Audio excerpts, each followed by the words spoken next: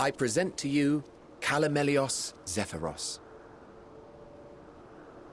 Here you will find a number of testing facilities, as well as the observation hub of Poiton Oikos.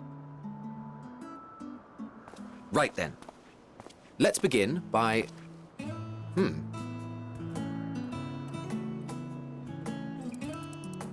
Well, well. An Arrhaeus.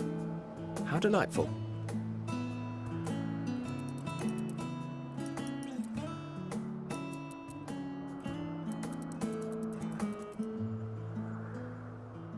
And what, pray tell, is that? Ah, that's a new species of shark. We approved the concept but a few days ago. Sharks are among the most popular sea creatures. Rare is the day when someone does not submit a new concept. At first, they were largely orthodox, consideration given to such things as size and environmental impact, and then a whimsical someone thought to bestow it with flight, another superior intelligence. And then the floodgates burst. Concepts with multiple heads, or arms and legs, and so on and so forth. It was getting absurd. A part of me wanted to tell them to go away and find something else to create, but in the end I couldn't deny their passion. And here we are.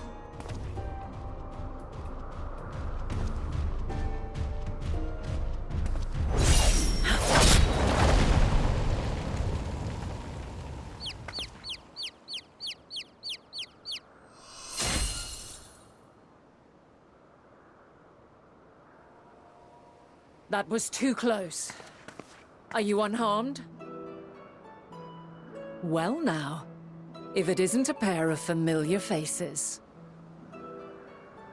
Venat, that we should meet you here.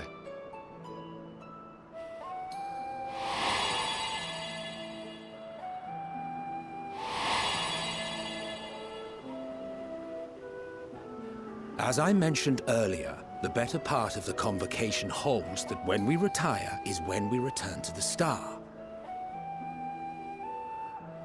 Well, she is not among said majority. Even after stepping down, she carries on with her work. Venat is her name, and she is the previous Azem. It has been a while, Hythlodaeus. You look well. Less so, Emmet Selk. I dare say the lines upon your brow have both deepened and doubled in number. A shame for one so young. You must make an effort to frown less often.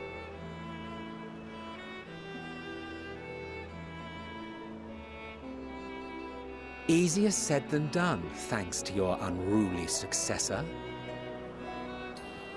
How is he, if I may ask? Incorrigible as ever. Rushed headlong into a volcano on the brink of eruption just the other day. I should be glad to share the tale in its entirety later, if you're so inclined. Oh, you know I am. Now then, you are?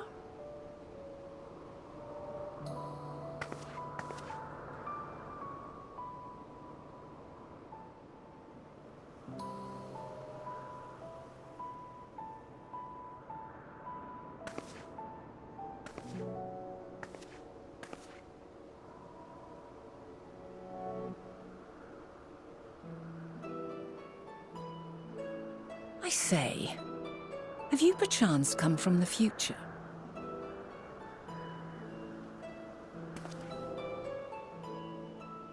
I do not believe we have ever met, yet I sense my magic upon you.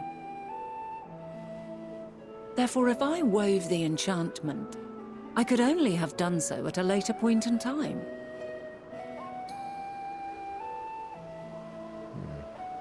What manner of magic is this, if I may ask?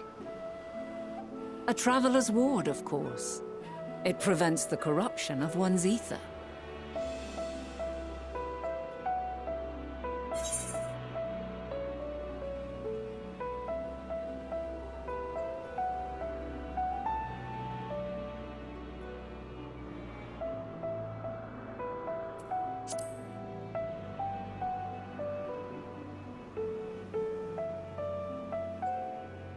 Primals, you say? But I'm not familiar with such beings. But if they enthrall by warping the balance of ether, then yes, the magic would afford you a measure of protection. I gather from your question that you are not ignorant to its presence. Hold on. From the future? That's absurd.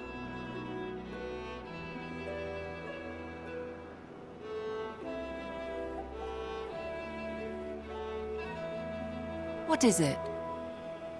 Are you unable to speak of the matter?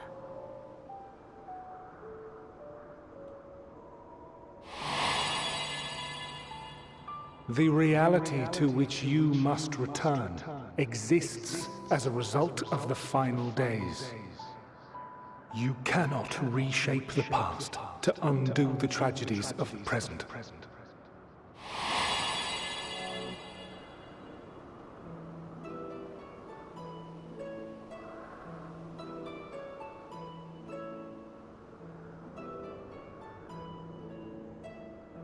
So, your actions here will not change your history, but they may yet affect the course of ours. How very exciting! I'm quite fond of delving into the unknown, and there's naught more unknown than the future. Until a moment finally arrives, we cannot know for certain what will come to pass, regardless of our supposed foreknowledge, so you needn't worry for us.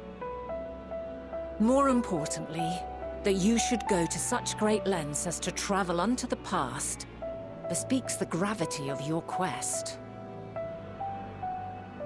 Will you not reveal it to us? Mayhap we can be of aid to your cause.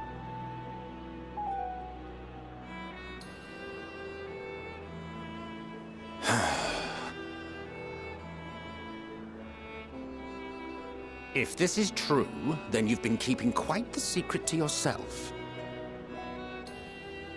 As a representative of the Convocation, I will hear it all. Your identity, purpose, everything.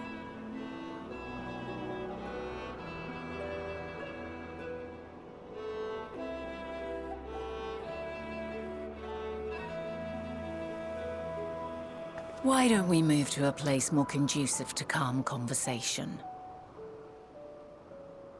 I've been working here for some days now at an old friend's behest. If it is agreeable, we may make use of my accommodation at Poiton Oikos.